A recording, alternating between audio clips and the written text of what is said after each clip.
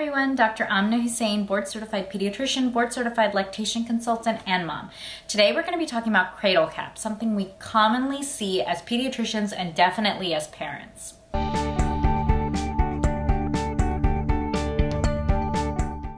Okay, so first off, let's talk about what cradle cap actually is. It's termed medically as seborrheic dermatitis because it usually occurs where there's the greatest amount of oil-producing or sebaceous glands in the body. So you can see it on the scalp, you can actually see it in other places of the body. Sometimes we see it on the neck, the underarms, on the trunk. When it's just on the head, you'll see it called cradle cap. It can lead to something like scaling, crusting, you can sometimes see red patches. Rest assured, unlike eczema or contact dermatitis, this is very, very rarely uncomfortable or itchy for the child. It's actually more bothersome to us as parents because, again, of the cosmetic reasons. It looks, weird to see these greasy scales on your child's scalp. So what can you do? Well, it's actually thought to be an inflammatory reaction to yeast that lives on the skin. So we treat it as such. You can use something like mineral oil to release some of those flakes.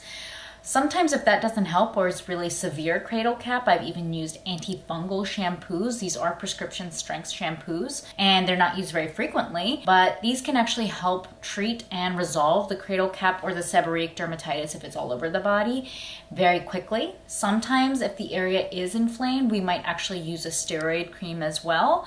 And I know a lot of parents worry about this, especially when they see it on their child. They don't want to necessarily move into the world of prescription medications yet. And I think it's okay depending on how severe it is if you don't want to necessarily use a prescription medication. Again, we can always try things like mineral oil. We can even do nothing at all and see kind of what happens. Sometimes the seborrheic dermatitis resolves on its own. Again, it's just an inflammatory reaction to normal yeast that lives on the skin.